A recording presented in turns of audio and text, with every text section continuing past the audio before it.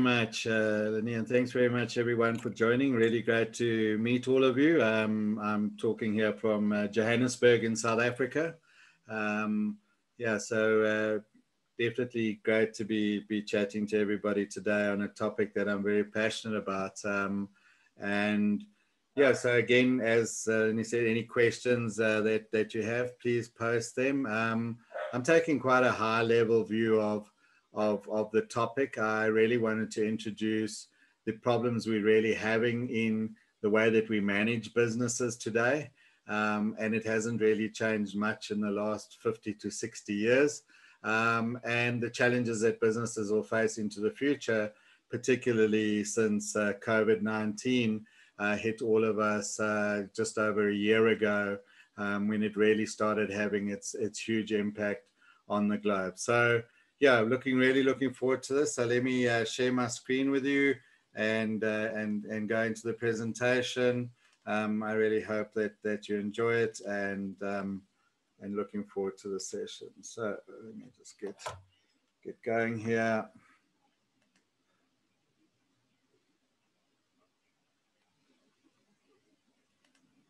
Just want to change the display settings quickly.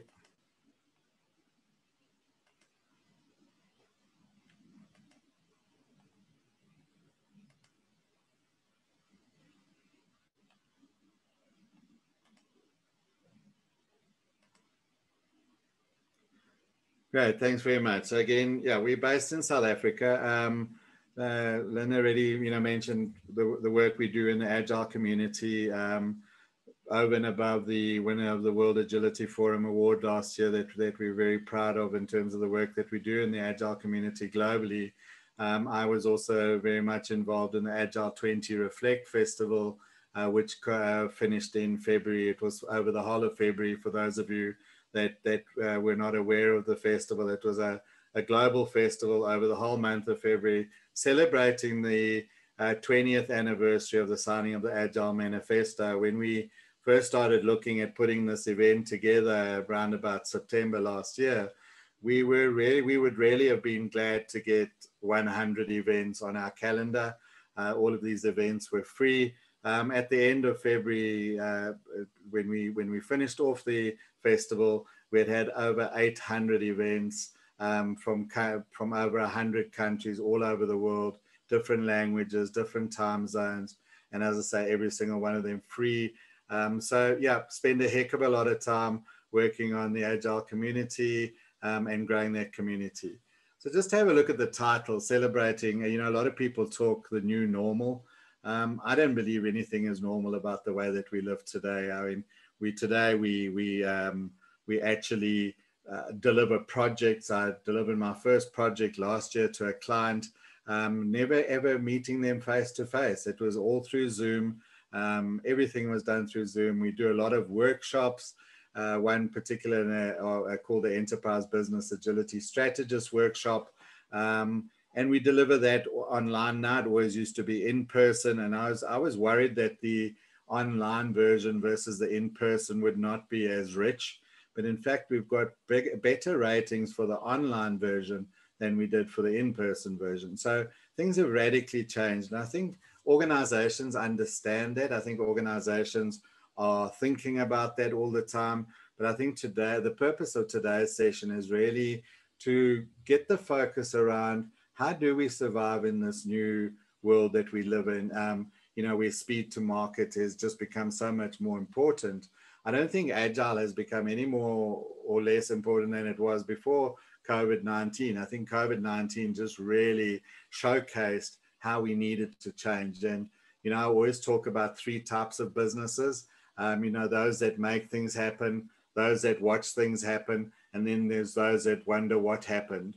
And we want to make sure that organizations we speak to are not in that third group of people who just suddenly are no longer around because they didn't react quickly enough to the changes around them, not only around COVID-19, but all of the changes that are coming forth. I think it's Justin Trudeau, the Prime Minister of Canada, who had an address to the World Economic Forum in 2018, said, the world has never changed as fast as it's changing today. but today is the slowest it'll ever change into the future. So things are changing radically, and it's only those organizations that get to grips with that that'll really thrive into the future. So talking about COVID-19, many people will say that this was a black swan event. And the question really is was it a black swan event? Because when you have a look at, a video that Bill Gates did on the 3rd of April in 2015, which had over 30 million views, he predicted that we would have a pandemic within the next 5 to 10 years. And he questioned whether we were really ready for it. So, with the way that we've got a global village now, and, people travel around, and, there's all of these different societies that are doing things differently, it's in no surprise that we actually did eventually end up with a pandemic that has gutted the world a little bit to a large extent. So one of the things that we often talk about is, yes, one cannot predict the future, but you can, to a large extent, start forecasting around it and start looking at that future and saying, so if we do have a pandemic, let's say it was 2015, if we do have a pandemic, how are we as a global community going to deal with it? How are we as a country going to deal with it? And how are we as organizations going to deal with it? I have to say that and again, I obviously don't have the experiences of all the other countries, but in South Africa, our government was fairly strong onto the case. We went into lockdowns, quite severe lockdowns at one stage, very quickly. Our companies, were able to adapt very, very quickly. And one of the things I'm very proud of in terms of our South African companies is that not many of them went and actually started just retrenching employees or terminating their services. There were some, obviously, in things like the restaurant industry that got, that were just literally wiped out. I mean, at one stage, our restaurants were just not allowed to be open at all, where they had no choice but to lay off a lot of their staff. But they've also, some of them have adapted really well and have brought those staff back on. So again, COVID-19, we should have known something like this was coming. I have a very interesting personal doctor, and he believes that we will most probably have one of these about once a year where a new version of this will come on, and we need to be ready for it. And I think hopefully the world is a little bit better prepared, but when I have a look at what's going on in certain countries, we're still not taking this pandemic seriously enough. And I don't think until it hits home to people personally that you do take it seriously. So yeah, we need to balance the economic capabilities of countries with keeping people healthy. But I think the next time around, hopefully we've learned. One of the South African politicians from many, many years ago, a guy called Jan Smuts, he said the one thing we learn from history is that we never learn from history. And I'm really hoping that's not the case into the future.